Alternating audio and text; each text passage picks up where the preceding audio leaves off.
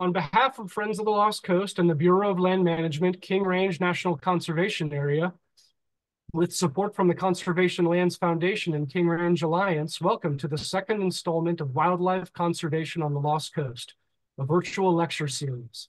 My name is Justin Krellin, Administrative Director with Friends of the Lost Coast, and tonight we host Dr. Dawn Goley, Professor of Zoology at Cal Poly Humboldt, and her talk, Marine Mammal Research on the North Coast, Conservation and Community.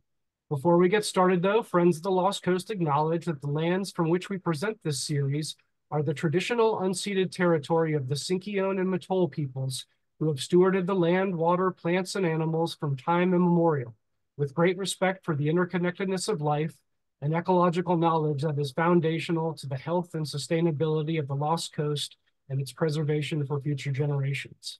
Now, please welcome Dr. Dawn Goley, presenting Marine Mammal Research on the North Coast, Conservation and Community. Thanks for joining us, Dawn, and please tell us a little more about yourself and your work before you get started. Take it away. Hello, everyone. I recognize a few names out there. Tice, I see you there, and others that I've come to know, Christina and Steve and Cheryl and others. It's great to see you all. As you know, my name is Dr. Goley, Dawn Goley from Humboldt State.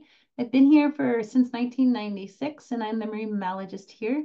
I've been honored to come to know this land and the people who have stewarded it since time immemorial, as well as the people who are engaged in amazing stewards now. And so it's my pleasure to talk to you about some of the work that we've found and some of the things that we've done.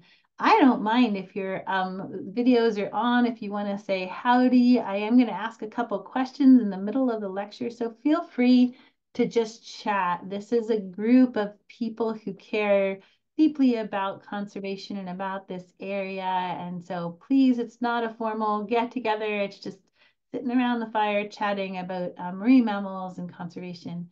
Thank you, Justin, for inviting me. It's an honor to be part of this series. And I really appreciate all that the Friends of the Lost Coast do for its community, as well as for the nature that it helps to steward. So I will stop there. Is there any questions before we begin? Oh, hi, Andrew. I'm going to try to share my screen. Hopefully I can remember how to do these things. I'm going to share screen one. Let's see if I do this right. I'm going to move us over here for a second. So yeah, please, if anybody has a question during the time, can you see my slides? Is that what you're seeing? No, we're seeing your desktop right now. Okay, I will stop sharing. It's a pretty picture of Hawaii, but you don't need to see that. So I will do this. Sorry. I tried to make it so I would. Okay, here we go. We even practiced, didn't we, Justin? We did. So as I was saying, feel free as we go along to put your hand up or jump in or jump out, and because I really like to answer questions along the way if you have any. So share my screen again. Ta-da. How is that? Is that better? Yep. Okay, perfect. So today I want to talk about conservation and community. And Justin was telling me that the theme of this series really is conservation successes and challenges and solutions. And so I'm going to give you a sort of brief overview of a few conservation projects that we're involved in and some of the solutions which involve some of you and community as a whole. And so tonight's talk is going to be focused on thinking about these long-term baseline monitoring programs and how they help us to learn more about animals, in my case, marine mammals, so that we can be more informed people that are engaged in conservation in these groups. The significance of community stewardship, this is something I believe in deeply. And it's not a community that I'm building, but communities that we bring together for the common cause. I'll talk to you about one of the chapters will be on our elephant seal study out there. Another will be on the marine mammal stranding program. And then hopefully I'll talk about a path ahead, which is a harbor seal One Health program. And I will highlight the conservation components of those different programs. That sound good to you? Yes? Okay. Sounds great. Sounds good. Okay, so let me talk to you a little bit about the role that marine mammal natural history plays in conservation and the role that the natural history plays in our ability to study these animals and to inform these management processes or projects. So right now, these are critters that we study as part of our marine mammal program here. This is a gray whale. These are stellar sea lions, both of which happen to be long migrators. They migrate quite some distance. They're very long-lived, and this is the path of most gray whales. We do study some gray whales that stay here along the California coast. And then this is the path of elephant seals. And so they come here, up here around the Northern California coast, which I'll talk to you about our colony, but they disperse. They migrate out to the Aleutian Islands, the males typically do, and the females go out all the way out in the Eastern Pacific. And so I want you to think about for a second, the role that being long-lived and migratory, what are those challenges to our ability to, one, study them, and to two, sort of really inform conservation processes. I also want you to think about how our habitat is a challenge for us to do the same thing. So when you think about the challenges of living on the North Coast for a marine mammal or along the North Coast, you have to think of it as being a super remote area, vast and rugged, inaccessible beaches, limited population areas, and it makes it challenging to observe marine mammals on land or at sea. And so how do we overcome those challenges so we can even get to know these marine mammals well enough, as I said, to inform conservation? These long-term baseline studies and conservation, these are the challenges facing the North Coast. So not only the marine mammals are kind of challenging to find, they're long-lived, they swim a long way away, but our coast makes it pretty challenging to gain access to them. And then there are other challenges that are facing the North Coast, which include climate change with the subsets of sea level rise, warming ocean, increasing terrestrial temperatures, and increasing frequency and ferocity of storms. And Justin and I were just talking, there's a fierce and frequent storm that's coming in tomorrow, I think. As well as thinking about human impacts, and not as much up here, but increased population size, increased pollution. These are things that are impacting the marine mammals as well. So how do we get a sort of detailed understanding of all that so that we can inform conservation? So this is a question I want to ask you. So how might long-term studies, why would we have to use sort of long-term studies as the basis for understanding marine mammals? And how can that aid in their conservation? Anybody want to take a stab at that? Like, why are long-term studies important for marine mammals? And how are they going to help us understand how to conserve these species? Any ideas? You can throw something in the chat if you'd like. Anybody? You're all so quiet. Well, part of the thing comes down to that long-term studies will enable you to gain access to animals that might rarely visit there or only visit there seasonally.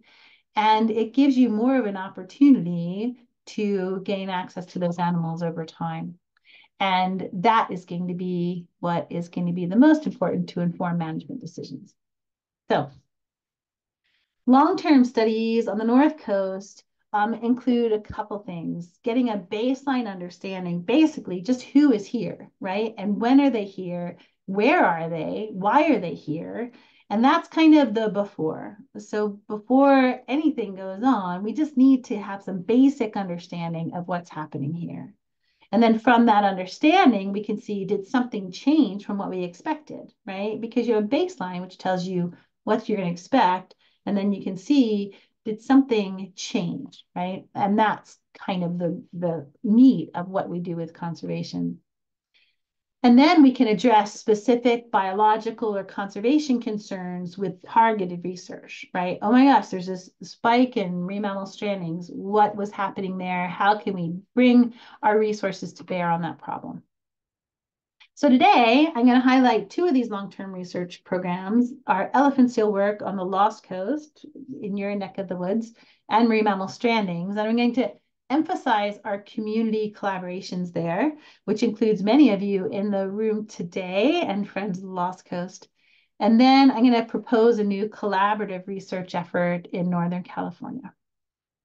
So our approach to marine mammal science is based on building community. So we kind of walk the walk here. So I've been here again for some time, and we've built a wonderful, thriving undergraduate and graduate student community here in Humboldt that has been working towards addressing, building this baseline understanding of many marine mammal species along the coast.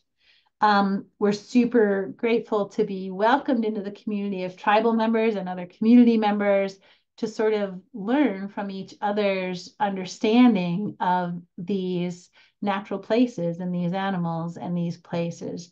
So we're excited to join in these collaborative stewardship projects, which I'll talk a little bit about today. We have lovely working relationships with state and national parks and California Department of Fish and Wildlife and BLM and other sort of government agencies that are, again, charged with stewarding this land. And then every single community member who has called in and chatted with us or asked us a question, this has really been an important component of our work. And so we are grateful to all of you for joining us in these stewardship efforts. So the majority of this work was started, as I mentioned, with our graduate student program and colleagues along the coast. And again, everything from stranding work to sort of offshore or nearshore work with seals, sea lions, and whales.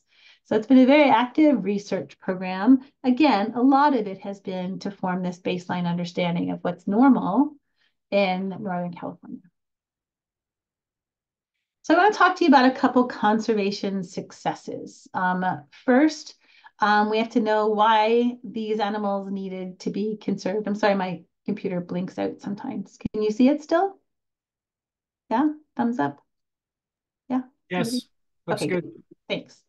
So conservation successes, northern elephant seals. They were hunted to near extinction in the 1800s.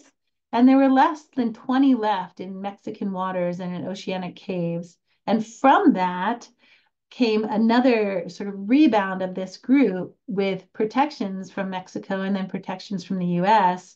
So now there's over 1,500, 150,000 elephant seals. And the most recent colony has now formed up here in Año Nuevo. So most of these animals were located down here in Mexico, and you see scattered different populations growing up and down the coast. And so I'm going to talk to you more about this conservation success of elephant seals as they found a lovely haulout up here along the Lost Coast Trail. So this is a newly established colony, established around 2015. It had the potential to grow super quickly, but there is a conflict, and this is where the conservation part comes in, right? There's a conflict with human recreational use, as well as there's a conflict, potential conflict with climate change, right? So they're at the center of this. And given that it's a brand new colony, much of our work has been establishing these counts to see how that colony has grown and how it's growing. So our baseline understanding has been looking at the impacts of colony growth on recreational use as they come to enjoy the Lost Coast Trail as we do, and thinking about the impacts of climate effects on colony growth as the land gets hotter and as the sea level comes up and as increased winter storms and king tides combine to wash away much of their habitat. And so I'll show you some slides in a little bit about the most recent event and show you some of the repercussions of this kind of climate issue. So all of this work has been done under a National Marine Fisheries Service permit, And I want to sort of emphasize that the pictures that you'll see were taken under this research permit and shouldn't be shared or copied.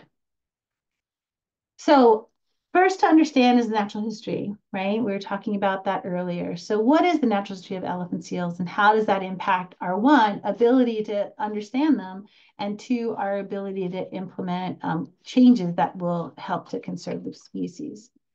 So at any time of the year, you can see an elephant seal on a colony. And these are the different age classes and sex classes. So you have subadult males, adult females, juveniles, and babies or pups and weanlings, animals that have just weaned. And these bars just represent when you can find them on the coast, when you can see them on land. And so subadult males you can see during the breeding season, which is now, and adult males. The molting season is in the middle of summer, and then they come back to breed in early winter and stay throughout the year. Adult females come during the breeding season, they're there right now, and then they leave for a super short period of time and then come back to molt in April, May, June. The juveniles don't come during breeding season, right? They're not old enough to breed. They come during molting season in the spring, and then they come back in the fall just to rest. So there's a bunch of juveniles, a bunch of young teenage elephant seals on the beaches around that time.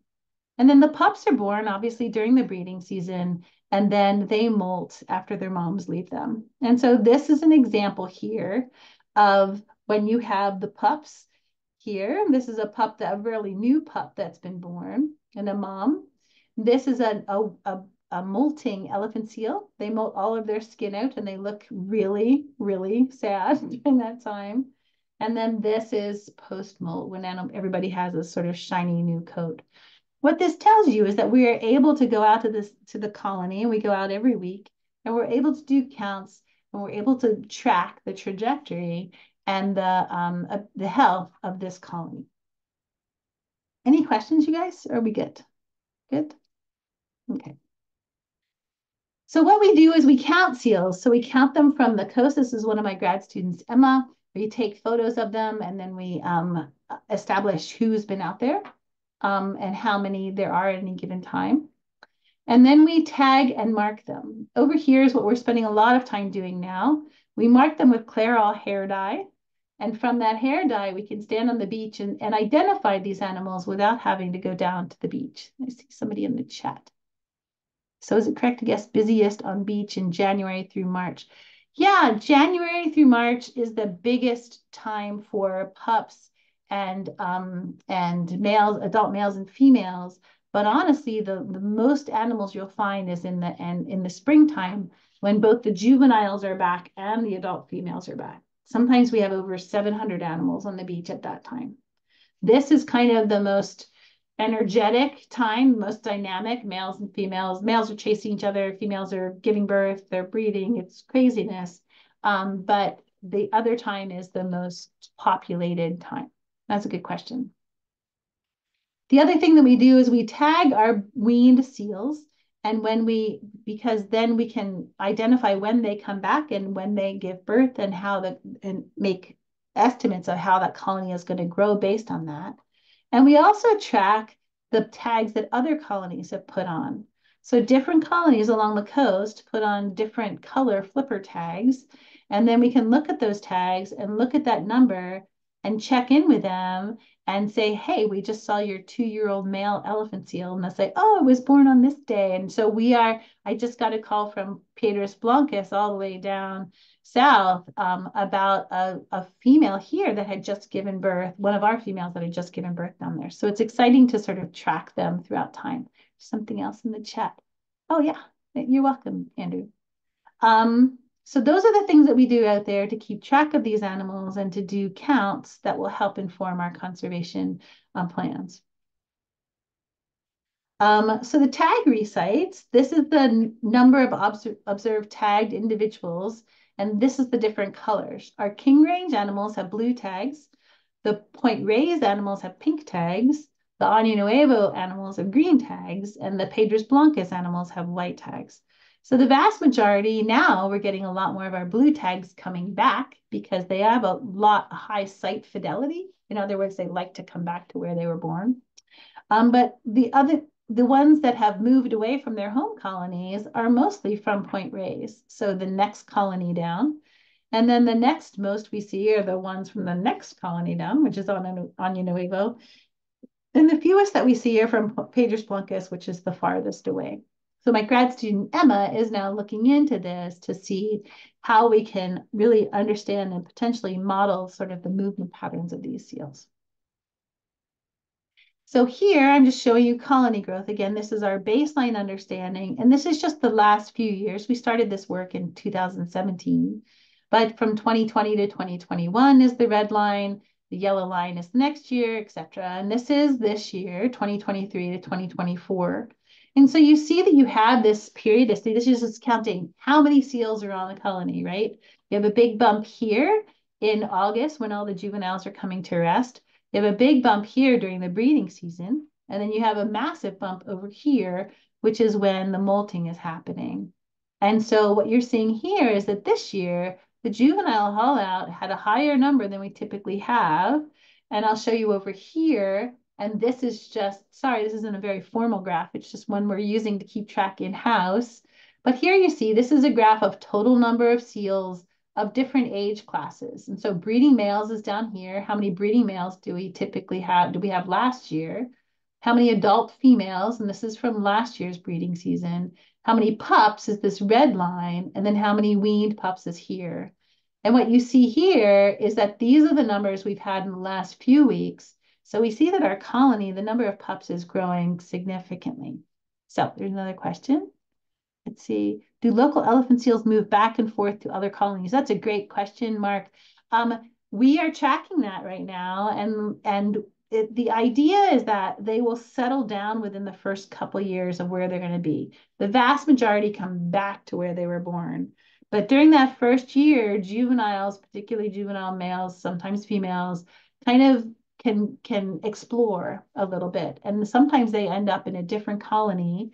And but then after 2 or 3 years, they pretty much are settled about where they're going to be. So those pink tag females from Point Reyes, they'll come and they typically stick after they've left their colony. They'll typically stick, and then they'll have babies there, and then potentially their babies will do the same thing. So it's a really interesting idea about like how are these colonies growing and how is that all working? So yeah, so right now we have 215 pups or so. And we are looking forward to seeing what the peak numbers are going to be. And we should get the peak numbers of pups on the colony should be next week. And you see that this colony, this number drops pretty quickly. And it drops pretty quickly because those pups turn into weaned pups, right? So after 4 or 5 weeks, the females leave, they go off to sea, and they just leave their pup on the beach and say, good luck, see you later. And that pup has to sort of figure out what to do at that point. And so you have these piles of weaned pups that kind of congregate. They're super duper fat, and then they will kind of sink. They'll kind of wither away a little bit and then decide it's time to go off to sea, and then they go off. Super high mortality at that rate because they don't really know what they're doing. But after that year, after their first year, if they survive that, there's a fairly high success rate of those animals over time. So the summary of this is that we think that the King Range might be a climate refuge for elephant seals.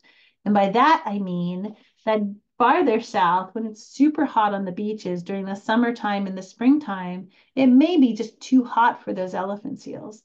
They may be starting to sort of head north, and somehow they found this beach up here, which is pretty exciting. Our beach doesn't have has a lot of area for elephant seals to expand into because there's lots of marine terrace there. The beaches are quite wide. So there's a chance for this colony to expand quite well. The only caveat is the Lost Coast Trail happens to be going through the middle of it. So we're working with BLM to see how we can help with that issue. first example of a successful range expansion of the species. And so this protected wilderness area has done exactly what protected wilderness areas do, right? It offers a safe and wonderful place for species to survive and to expand. It may serve as a colony, a seed colony for more northern expansion. And so these seals might be able to find the next colony in the next area along the coast that will make it easier for them to expand. And right now, we're seeing immigration from other colonies as the main driver of colony growth. But soon, maybe this year even, we're getting more and more females and males that were born here coming back and contributing to the population growth. So pretty soon, we're going to see a big jump as all of the blue tagged seals, the seals that were weaned here, come back and are reproductive. So we're currently mapping habitat use and predicting future habitat use as part of my grad student Ashley Jacobs' work. And we're looking forward to doing that. So I wanted to show you a couple of interesting nature nuggets from this year. This is a seal. You can see that it is a young seal. It has a head tag, which is a satellite head tag. It has a back tag, which is a radio tag. And this critter showed up on our colony. It's like, what is going on? Who is this animal? Well, obviously we can look at the tag and you'll see here, this is a blue tag. And that blue tag is actually an animal all the way from Vandenberg Island, well down off of San Luis Obispo. So colleagues of ours were studying how juveniles move and what their success rate is. And they put these tags out, but then the tags stopped emitting and they didn't know where this animal was. And so I called up my friend at SLO and say, hey, I think one of your seals is up here. And they came and were able to retrieve this and be able to track the movement of this seal over many, many miles. We've had many high tides and big swells. This is just from last week when we were out there. Here's a male elephant seal laying fairly high up on the beach. And you see this series of swells come in, wash him over and wash out.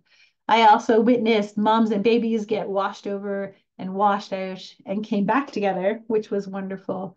But these high tides and big swells really do have a significant impact on our coastline.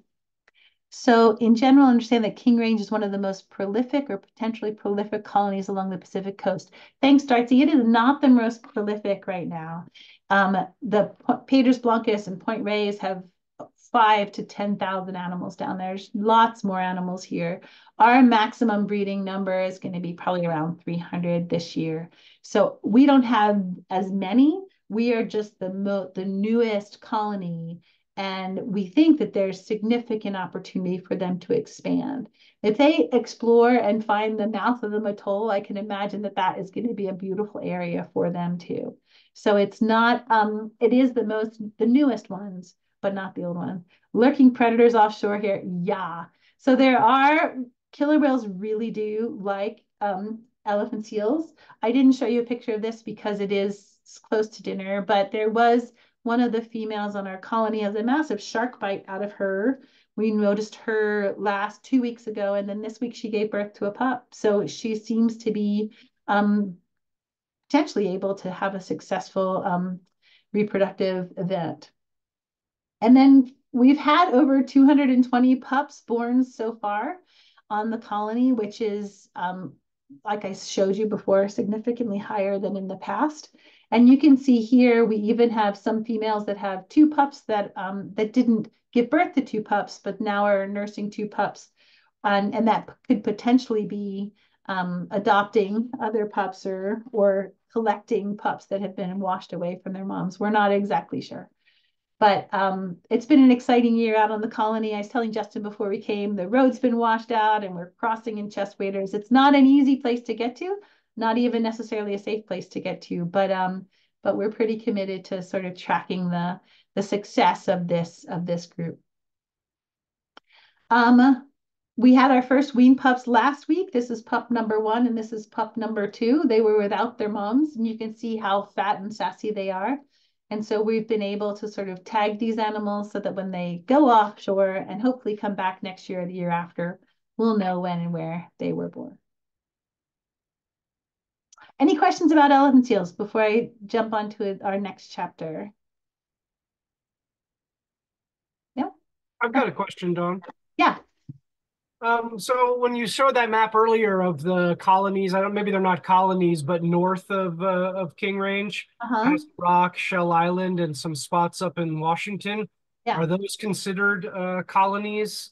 And if so, are those now considered the northernmost elephant seal colony? This is still the northernmost elephant seal colony. Those others have very tiny populations. And so we have up here, you're mentioning in Shell Island, etc., that they have 5 or 10 animals. So they're really teeny tiny groups of pups. And there's really not habitat to support more than that right now. So these are very unlikely right now to expand, but we keep looking along the coast to see where a more likely place would be. And so there are a couple beautiful wide sandy beaches with intertidal places that are good for elephant seals. They just have to somehow trip upon that area. Thank you. You're welcome. Okay. Thanks, guys. Somebody else has something in the chat. Let's see.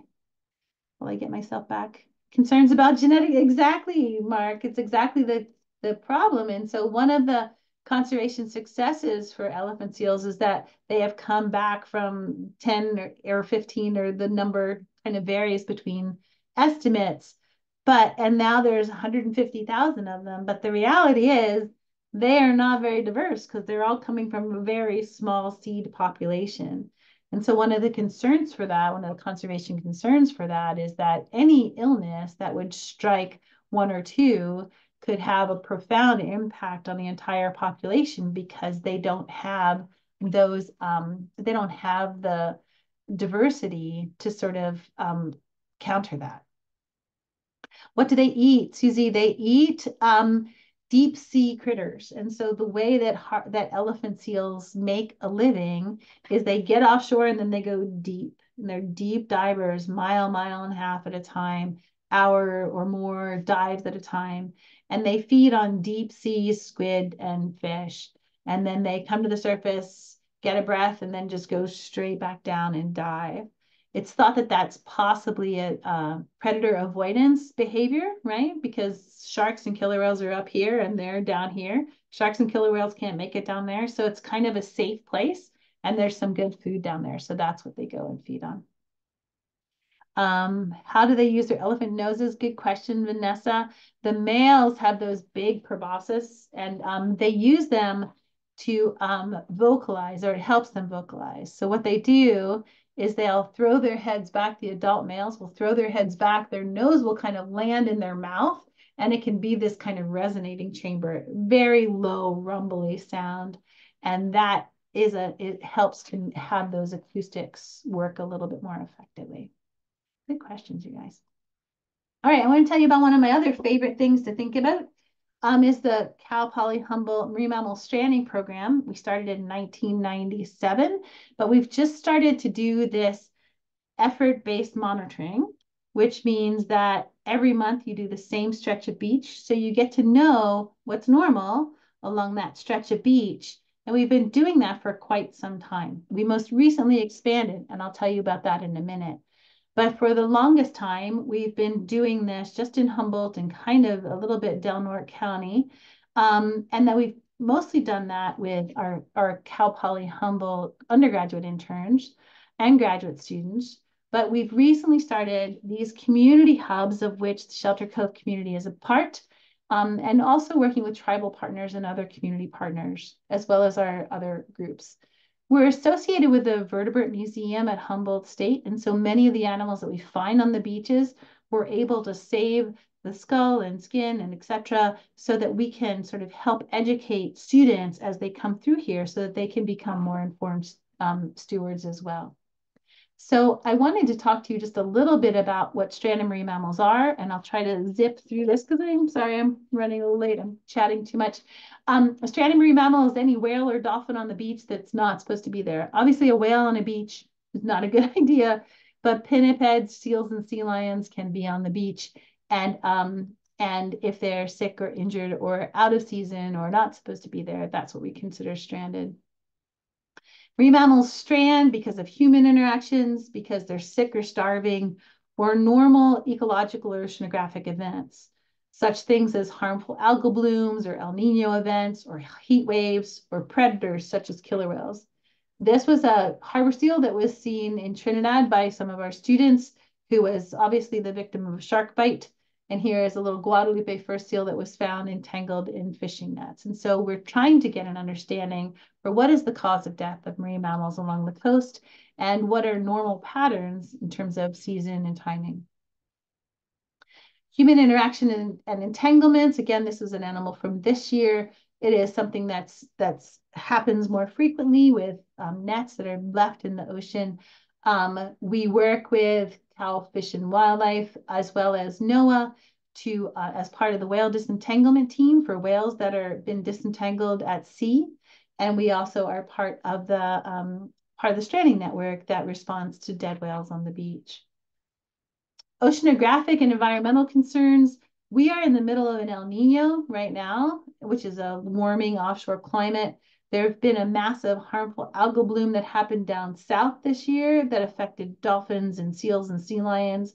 Massive event down in the lower California area. And then we've most recently had a leptospirosis outbreak up here. And so this is what an El Nino does. An El Nino just brings a lot of warm water next to the coast. That warm water is not very nutrient rich, so animals tend to starve because there's not enough food for them to make it. So what we see with El Nino events is typically really emaciated animals coming ashore. We haven't really seen a lot of that yet, but I'm not so sure that we've dodged that bullet quite yet. This was the last event was 2015, and we're looking to see how this most recent El Nino event is going to affect marine mammal populations along the coast. We're part of the National Marine Mammal Stranding Health and Response Program. We are responsible for all of Del Norte, Humboldt, and half of Mendocino County. And we work closely with all of the other stranding networks to share our information so we can look for patterns of stranding along the coast. Our region responsibility, again, is up here. And many of you know because we're already so excited to work with you. But we do respond to dead marine mammals. If you do see one on the beach, you can contact us directly at marinemammals@humboldt.edu, or this is our number. And if you're calling about a sick or injured marine mammal, we work closely with the North Coast Marine Mammal Center. You can call them too. So why do we care about marine mammals? Stranded marine mammals are indicators of ocean health. So if you're seeing animals that are dying on the beach, it's most likely because something's happening outside or out in the ocean. They're a great indicator of human impacts, and those are things that we have some control over, right? We have control over the things that we're causing. And it provides evidence to support management decisions. And so when you think about conservation, these walks and this information that we find on the beach gives evidence and data to make stronger conservation decisions. Question. Yes, yes, anytime, especially Linden. My goodness, if you are walking Centerville Beach, that's one of the hot spots for marine mammal stranding. So please do contact us at marinemammals@humboldt.edu. We'd love to hear any reports from there for sure. Oh, just did that one. So our response includes responding to calls from public, like if Linden finds one the next time they're out on the beach, that they would let us know and we would respond to that, but also these systematic carcass surveys. And as many of you know, we collect the same exact information on each and every carcass, and then we share that information with the National Marine Mammal Stranding Network. We also, again, are part of the Large Whale Entanglement Network, where we work with others to disentangle whales. So why do we do systematic efforts? It's the same thing we've been talking about, right? We're thinking about this long-term data. You standardize the effort so you can get a baseline understanding from which you can look at diversions from that standard. It gives us an early warning, especially up here where we're so remote, right? If you find one oiled animal or one injured or entangled animal, that can be the beginning of an event that if we hadn't seen it, we might not know until it was really far down the road. And so it gives us an early warning system for oil wildlife and other events that are happening offshore. It helps us identify centers of stranding activity so that we can figure out what the problem is there and what's happening there. And it also supports a quick response, right? So for those of you in our team right now who are walking those beaches, if you found something, a stranded whale, you could say, I know where that whale is. It's on my beach. Come down, and we'd be down in a second, right? So that, well, not a second, a couple hours. But that's kind of the idea, right? That we know the coast really well. And that's why it's been so important to work with local stewards, because you know your coastline better than we do. So let me see, there's a note here. Oh, nice, nice. Yeah, they're amazing. And then how much do they eat every day? The elephant seals? Are you asking, Vanessa? I'm not sure of the exact amount, but they eat pretty much all day.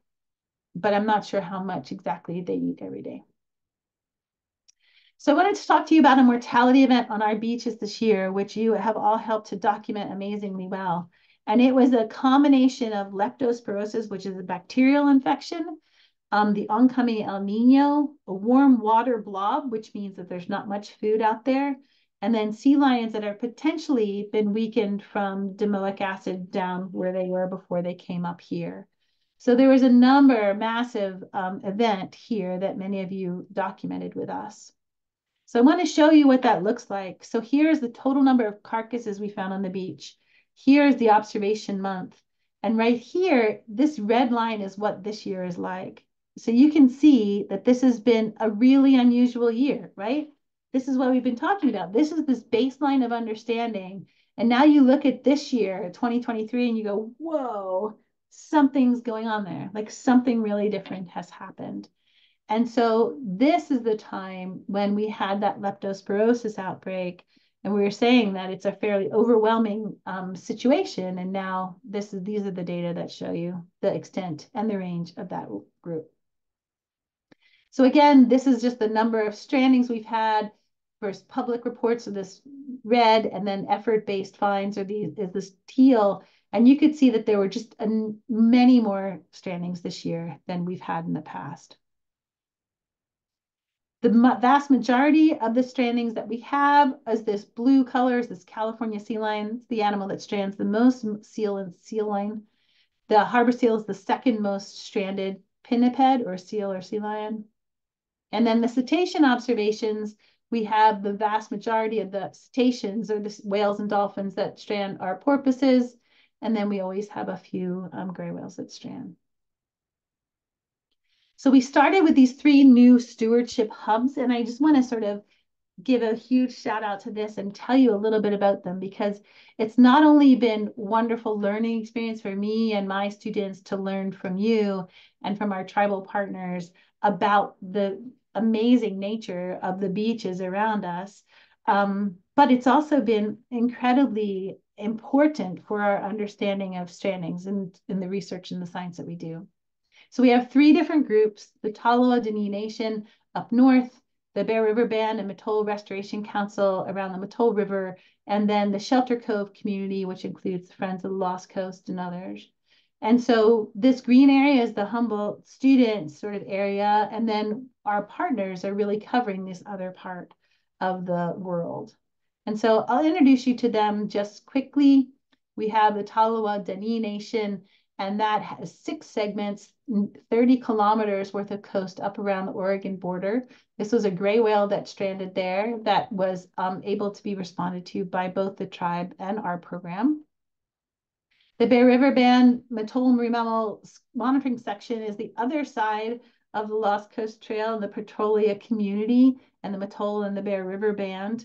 And that was a group that has 8 segments that cover 16 kilometers of coastline. And then finally, the Shelter Cove community, which covers 7 segments and 16 kilometers. And that includes a number of you, which includes the Shelter Cove community, Honeydew community, BLM, Friends of the Lost Coast. And so from this, I just want to show you what impact you've had. And so again, this is a shared community between all sorts of tribal governments and state and local governments, as well as community members. And I just wanted to thank you again for all that you've done to sort of support this work and tell you how valuable it's been. So this is what we found. Community hubs just began starting to do their walks in the spring of 2023. And it counts for over 23% of all of our observations came from these community hubs. So a quarter of what we know about marine mammal strandings came from our community hubs. And here's the Shelter Cove hub. Most of those have been found on effort-based finds because there's not a lot of people walking those beaches, right? Much of that has been found on effort-based walks. And a similar thing has been found on the Mattole and up in Taloa. So I just wanted to show you like how significant your contributions have been and how it's helping us build a new baseline for areas that we weren't able to cover before. This is what we found here, 2023. This is the number of observations. And this green arrow is the Shelter Cove community here, as well as the Mattole and the Taloa, as well as state and national parks. Pretty exciting. I'm pretty excited about that.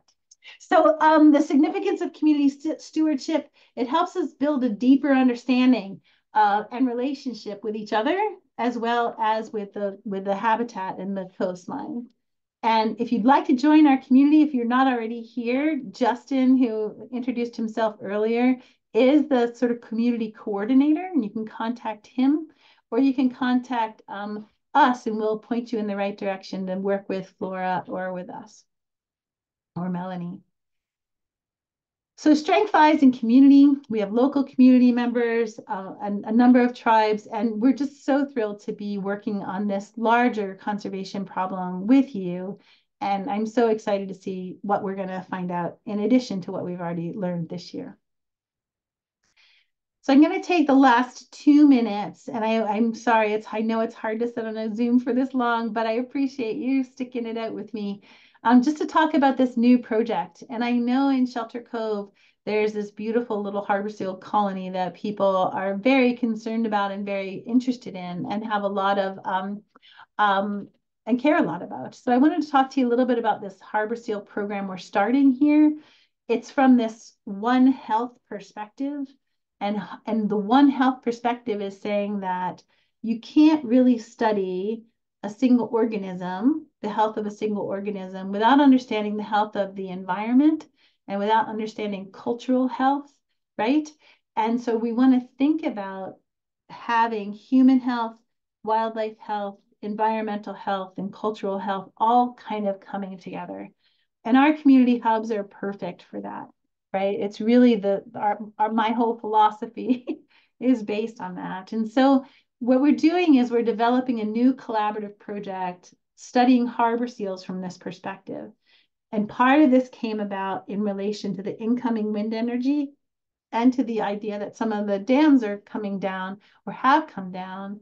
And we want to sort of look to see the whole health, the One Health of those areas using harbor seals or working with harbor seals as indicators of marine health. And so we're excited about this project. And I'll talk to you more about that another time. But I did want to give you a couple of nature nuggets about harbor seals before we end.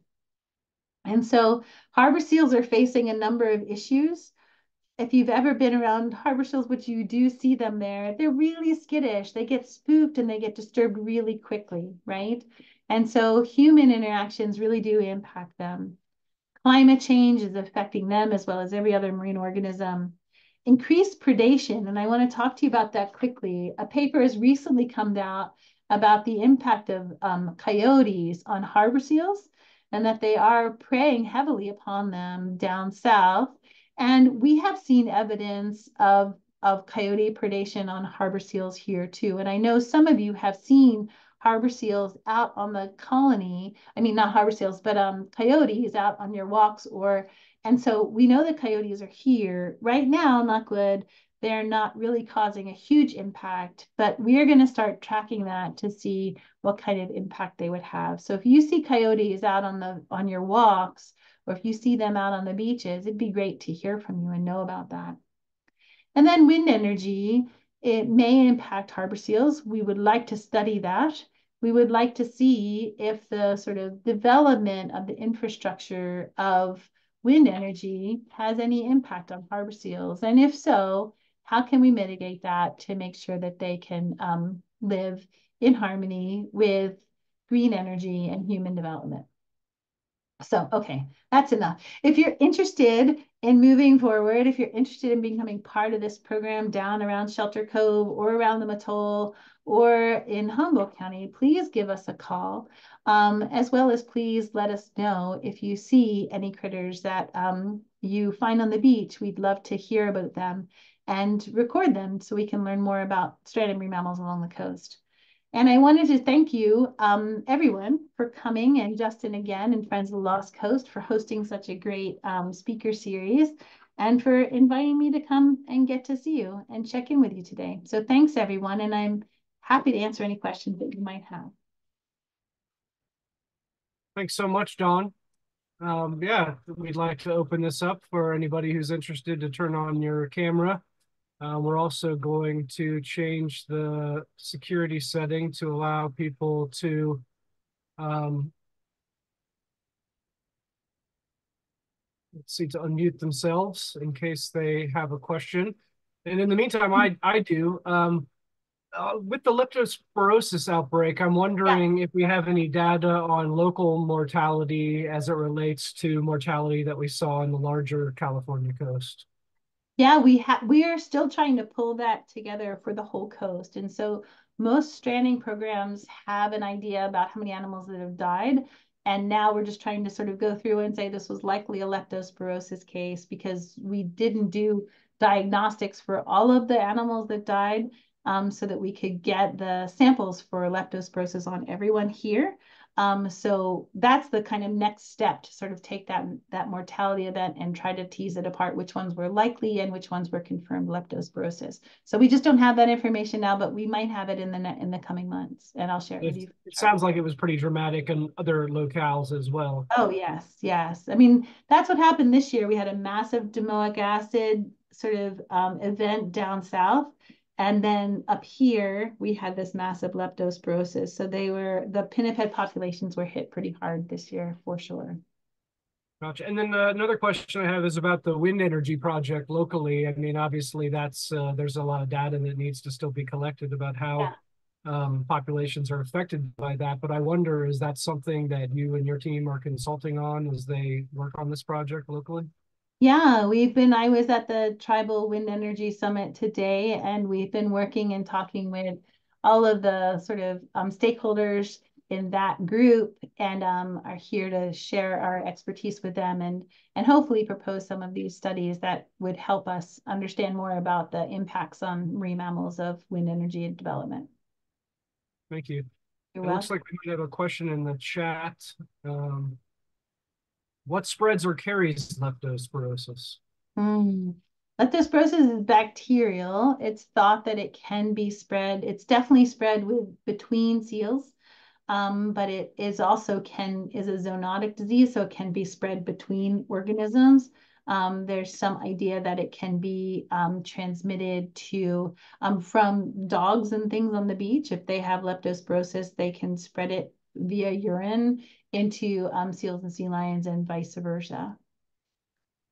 And can it be shared with carrion, you said? Can leptospirosis be transmitted to carrion feeders such as condors? I don't think so, Chemset, but I would check on that again. But it's mostly a mammalian. I believe it's mostly a mammalian disease.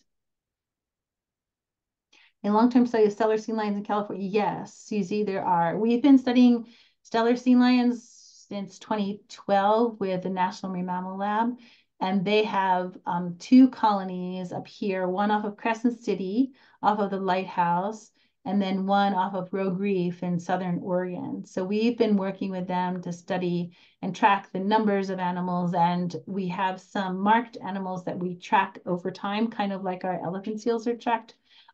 So we've been doing long-term studies on them as well. California sea lions, not as much. the California sea lions are studied heavily down south. That's where they breed in the Channel Islands area. And then they migrate up here during the winter time. And there's not a lot of work that's being done up here, partially because it's really hard to get out on the water at this time of year, as you can imagine. But most of the work is being done down south, except for the rehab and for the stranding work that we do up here. I don't know if we answered this question earlier, but Vanessa asked, do you have public information posted regarding the stranded marine mammal program? I assume I that do means have, trailheads. thanks, Vanessa. I do have a website, but in terms of other public information, aside from the website, no. But we do have some signs posted at the beginning and end of the Lost Coast Trail. And we do have the trail stewards oftentimes share that information with people that are hiking on the trail. At different trailheads, we do have, if you find a sick or injured or dead marine mammal, please call us. But in terms of anything broader than that, that's all we have right now. Several questions in the chat here. I'll just go to the top. Is lepto expected to get worse when we see climate warming patterns, or is that not considered a factor? Gosh, these are great questions, you guys.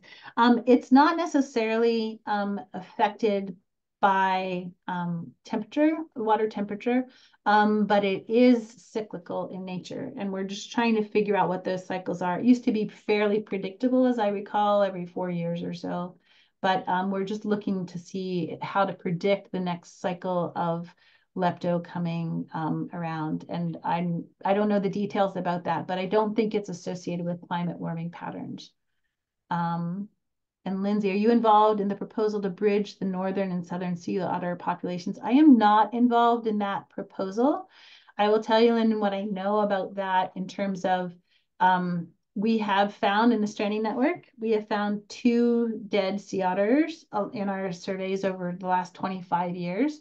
One was a subadult male that through the genetic analysis was from the northern population, and one was a southern juvenile male from the southern population. And so we've had 2 roamer juvenile males that kind of ended up on our beaches, but that's as much as I know about them in our area for sure. And are surfers using the Lost Coast Beach with the elephant seals? That's a good question. I don't see surfers out there. It's kind of challenging to get out there. I think the place where surfers are is closer down to Shelter Cove. What's that big something? Big flat. Big Flat is where most of the surfers go down there, which is 15 or so miles south of that area. So no, not many surfers up there. Please put the website address in chat. Okay, you can do that. Maybe. Gosh, you guys are asking such great questions. Let me see. Anything else? Any other questions? There's another question. It's how disturbing is the Lost Coast Trail at this moment by passing so close to the colony? I have to tell you that's an issue, you guys. It's hard because the NOAA suggests that people stay 50 to 100 yards away from marine mammals. And if you saw in that picture that Justin posted, right now the seals are on the trail. They're just laying there. And so it's really hard to do that. In some places, it's really constricted. So I always encourage hikers, and we talk to them every single time we're out there, to stay as far away as possible, because especially at this time of year, the males are really dynamic and really alert and really aware and can move surprisingly fast, right? So they're surprisingly fast. So there are times when you're walking on the Lost Coast Trail and you don't even see that it's an elephant seal because they just kind of are laying there, and it surprises people. So we always give the advice to always, if you're out there with a dog, always keep the dog on a leash, always keep it right next to you. And then to be alert as you're hiking. And if you see a marine mammal, stay as far away as possible. Never go down on the beach in that area, ever. Don't ever go on the beach, but stay up on the trail and on the bluff to keep yourself and the seals as safe as possible. Sorry, I didn't mean to be all on my soapbox there. I just want to keep people safe because it's the more elephant seals that are out there, the more surprising that can be. And if you're not going in prepared for that, then you won't know to stay far away. So keep your dogs close not only for leptospirosis, but for also to keep the elephant seals safe, and then just stay as far away as you can there. I bet you've seen some pretty crazy public behavior at Punta Gorda too, Oh with my people goodness. near the elephant seals, huh? Oh my goodness. And it's not because people are mean or bad. It's just that they're just not informed, right? And so it's just up to us to sort of help them do the right thing. And I really do feel like people want to sort of help animals as much as they can. They just sometimes don't understand. You see on television shows people going up and males are going like this, and people are just getting right there, and they don't realize that they could be squashed kind of in an instant. So it's more education and just trusting that people want to do the right thing. Well, thanks so much, Dawn. Any last questions? Now's your last chance. Otherwise, we're going to be wrapping things up. Going once, going twice. Well, I want to say just thank you, everyone, and please contact us, even if you just want to hear about things. Thanks, Tice. It was good to see you out there. And please stay in touch with us, marinemammals@humboldt.edu, if you have any questions or concerns or reports. Thanks, Dawn. On behalf of Friends of the Lost Coast and BLM King Range National Conservation Area, many thanks to Dr. Dawn Goley and Cal Poly Humboldt for the lecture this evening. We hope you found it educational and inspiring. Visit lostcoast.org or Facebook for more information on the larger wildlife conservation on the Lost Coast Lecture Series, and be sure to join us next Wednesday, February 7th, for part 3 in the series, Salmonid Monitoring in the Mattole River, with Nathan Queener and Richard Sykes of Mattole Salmon Group. The series will then conclude on Tuesday, February 13, with Elk on the North Coast, Research and Management, featuring Kerrigan Hilson, environmental scientist with the California Department of Fish and Wildlife, and Michaela Seichman-Gunther, wildlife professor at Cal Poly Humboldt. All lectures start at 6 p.m. and are presented via Zoom. Thanks again for tuning in tonight, and to learn more about Friends of the Lost Coast or to make a donation to support our work, including programs like this lecture series, please visit our website at lostcoast.org or find us on Venmo. We're also on Facebook and Instagram. Enjoy the rest of your evening, and all the best from Friends of the Lost Coast. Thanks again, Dawn. Thank you. Bye-bye. Bye, all.